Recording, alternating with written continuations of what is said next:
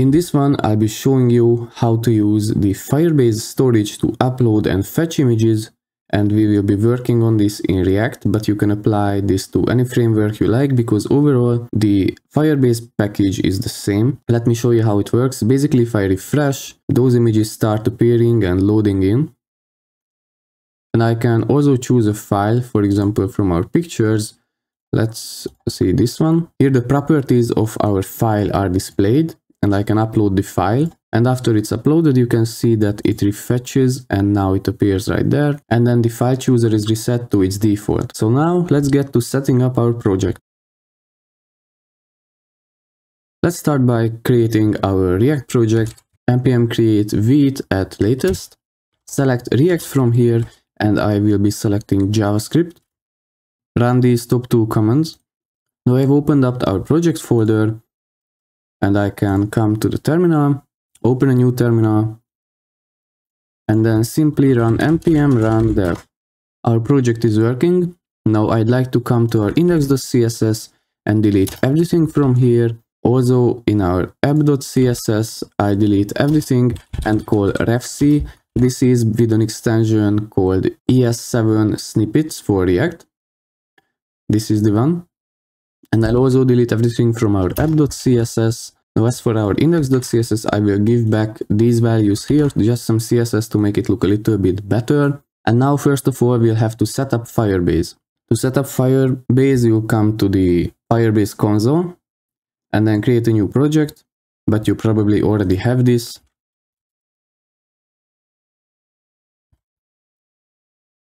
You start creating your project. And after this is done, there is a little web icon here. You click that and then register your app, and then you run npm install Firebase in your terminal. And while it's doing its thing, I will also copy this config from here. Remember, this is unique for every individual, and I will be deleting this project. And to implement this, we'll have to fully copy this, but here we'll, in the source folder, create a new file called index.js.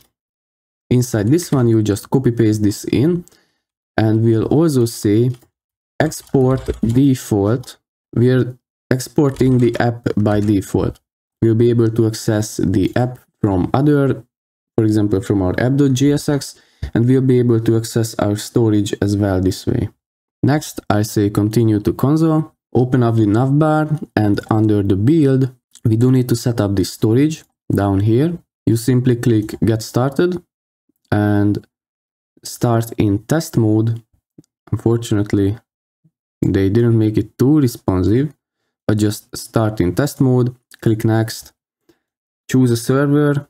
I will say, well, US Central will be good for this video. Now we have our storage set up. I could manually upload files here, but I don't want to do that. Instead, I'd like to create a folder here to organize my images, and for that, this will be called images. Now in our React project, I will create a new folder called components.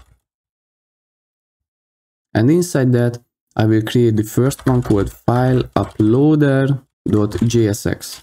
I'll call refc here.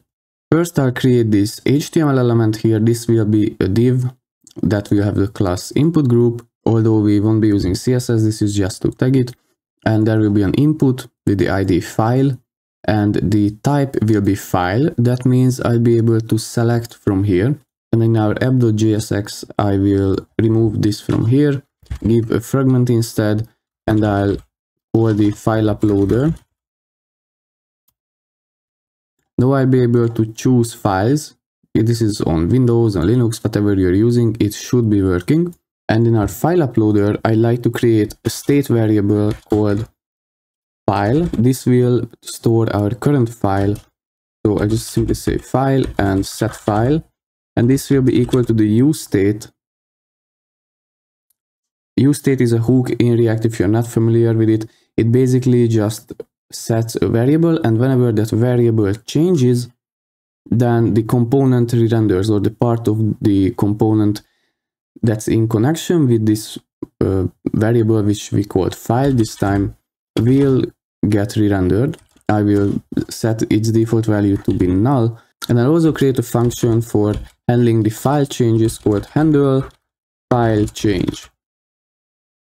This handle file change I will set to an arrow function, which will receive the event object because we'll be using that to extract the data from the file. And here inside this, I will simply check if e as of event.target.files. So if there are files uploaded using that input field, then we set the file to be the e.target.files 0 indexed element. And to actually call this, I will come down to our input group, to this input, and on the onChange event, I will call the handle file change function like this. There is a little bit of HTML that I'll add. So here conditionally, if the file is not null, then we are displaying this section and this button. This button will be the one responsible for handling the upload, and we'll be applying this handle upload in a minute. And then here we are displaying the file.name, file.type, and file.size. This is the information part of our little demo application. Up here, just so it doesn't throw us any errors, I will create the handle upload function. This will be an async arrow function. And for now, we'll leave this blank. I will upload a file here. You didn't see my Explorer because of OBS, but that's fine. You'll be able to see the file details over here. Its type of image and PNG. It has this amount of bytes. So you can really access the values that the file provides. And now we have to work on the actual upload and calling our storage to upload this image. Now to actually handle the file upload, we'll be coming to the handle file upload, and we'll only execute this if the file is present. If it is, then we'll console log uploading file. And here we have to reference our storage. And to do that, I'll first of all store this in a variable called storage. And we'll call the get storage method from Firebase. So the get storage, I first of all have to import it, get storage from Firebase. This will receive the app. And how do we access the app that we got initialized from our index.js? Well, that's why I wrote here the export default app. So all I have to do is import app from the index.js. And now in the get storage, I can pass in our Firebase app. This will create a reference to the whole storage. I need to create an actual reference to the image that I'm working with. Const file image ref. This will define the path of the image where we are uploading to, and this will be the ref from the Firebase storage. Auto importer it, and here I have to pass in two parameters or two arguments. One of them is going to be the storage. The other one is going to be a string of the path to where I want to put this, and I want to put this at images because that's why we created the folder in our application, and then slash, and I'll put a $sign here, and we'll put the file.name. But this is only the reference. We've not yet uploaded anything. This is just the reference to where we are going to upload it.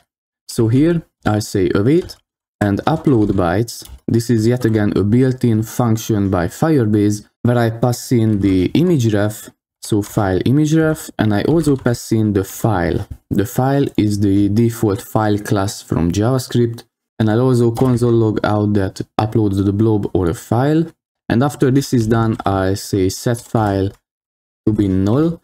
Keep in mind that I'm not checking with the try catch that if something goes wrong, then we should retry or do anything else. We are not error handling here. This is just the raw form of showing you how to upload to the storage. So I set the file to be null after this, and I also reset by default the document.getElement by id file.value to be 0. So now, since we are also applying the handle upload from our button, I can just choose a file. I choose the little wolf file that you saw in the preview, and I'll say upload file. If I press the console now, uploading file is going and uploaded a blob or a file. I come to our storage and refresh here. you'll see that there is an images folder and there is our little PNG. And this has a URL that I can open, and then later we'll be fetching the download from this URL so that we can show the user our images. So for the purpose of fetching our files, I will create a new component here called filefetcher.jsx. I'll call refc here. Here above, I've created a use state. This one is going to be set to an empty array by default, and it will be the files and set files use state. This is the one that will store the fetched files from our database. I will also create a function. It will be called fetch from storage. This will be an async arrow function. For the moment, I will leave this blank, but since I want to fetch as soon as someone visits our site, I'll also call a use effect here. The use effect is a hook in React that will fetch, or usually we use it for fetching, that will run once the component loads, or this is a dependency array. If you enter something here, if that variable changes, then the use effect will run once again. So here I'll just simply call fetch from storage. In the meanwhile, I've also pasted some HTML here. This is just an H2, and inside the div we are mapping the files. For the files, I will be storing the URLs of our images, and there is an index for the key, and we are basically just displaying the URL in form of an image that's styled with inline styling, because that's not the focus of our video. So now I can start working on the fetch from storage function. But before we actually do that, let's just make sure that we call this file fetcher. Here I'll say file fetcher, and we are getting errors in our console saying that use state is not defined. So I'll just come here and import the use state. We shouldn't be getting any more errors, and we are not. That's great. Inside our async function, we have to get a reference to our storage once again. So const storage equals get storage. And we yet again need to pass in the app. So this app is from our index.js. This is our Firebase config. And now, since we are getting multiple images, I will create a list of reference here. So const list ref. This will be equal to a reference, and this reference will point to our storage as usual, but this time I will pass in images slash. That means it will get a reference to all the files that are stored in our images storage in our Firebase. And now there is a function called list all from Firebase that we can use to list all that are in the reference. So I'll pass in the list reference here, and this will list us all the images or all the files from that particular folder. But I also want to store it. So const res as of response will be equal to the await. So whatever the list all returns will be stored in the response. And here, since we are getting multiple of those, I will store them in a constant variable called URLs. And this URLs will be equal to the await. And there is something called in JavaScript promise.all.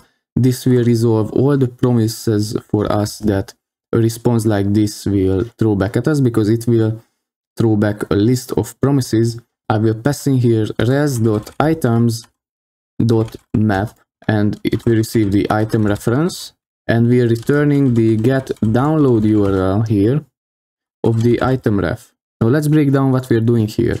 We have a constant variable called URLs. That's clear. We know that we are awaiting all the promises, so we are trying to resolve all the promises from our response. But not really from our response, but from the response.items, we are creating a new array, and these will be from the get download URL, because by default, as I showed you, if I open one of these images in Firebase, it will have a URL from Firebase. That's the download URL we are trying to get here. And if we succeed, then I say set files to be URLs. Now I'll cut this and put this in a try catch block. This will be in the try part, and the catch will be here called error. Otherwise, if we are not successful at fetching these images, maybe there is something that went wrong, we'll simply console log out the error. And now the basic functionality is working. I should be able to fetch the images, and since I was saving in the meanwhile, my development server refreshed and now there is a fetched image. Now I can choose another file which OBS won't record for me, but I can choose it, upload the file, and we are not seeing it fetched from our database. Only if I refresh, then we do get a fetch from there. And to solve this issue, we have to make the two components aware that there was a new file uploaded so that the file fetcher can get the fetching done. I'll come back to our app.jsx and here create another state variable. This will be called refresh and it will by default be set to false, and it will also have the set refresh, and we'll also create a function here. This function will be called handle upload and we'll be calling the set refresh here, getting its value and setting it to the opposite of its value. So we are basically triggering a refresh, and that's not going to be enough. I will need to pass down the handle upload function to the file uploader and the refresh to the file fetcher. So let's work on the file uploader first. Here at its parameters, I will pass in an onUpload function, and after we've successfully uploaded the file, I will set if onUpload, so if a function is passed in, then we call that function. And by calling this function, we signal back to the app.jsx to toggle the refresh, and then we can pass the refresh to the file fetcher, and we can actually do another fetch from here. So I'll just pass in the refresh here, refresh. This will be a parameter that it receives. And as I said, the use effect has a dependency array. This means that it will execute whatever's inside the use effect if the dependency array has a variable that changes. If I pass in refresh here, since it will change whenever we trigger an upload, it will fetch from the storage yet again, and we will be able to see the uploaded files runtime. Now the only thing we have left is to pass in the onUpload. OnUpload, I'm passing in the handle upload function, and as for the refresh, I'm passing in the refresh function, or sorry, not the function, the actual use state. And we are yet again getting an error because I haven't defined use state, so I will just import use state from here. Now if I choose a file, for example another wolf that's coding, I will say upload file, and now it's refetched from our storage and the wolf appears. And you can also keep track of this in our storage and our database. There goes our 3 files. Okay, we are basically done. I wanted to keep this video short and straight to the point. I hope you enjoyed it and you found value in it. If something's not clear, make sure to comment it down below. And if you enjoyed it, please consider giving us a like, maybe even subscribe. Tell us what we should do next. And I hope to see you in the next one.